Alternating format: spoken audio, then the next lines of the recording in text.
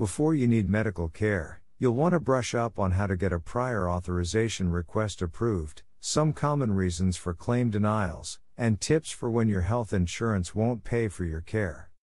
Be sure you understand your health plan's rules for out-of-network care, as many plans won't cover out-of-network services at all, unless it's an emergency.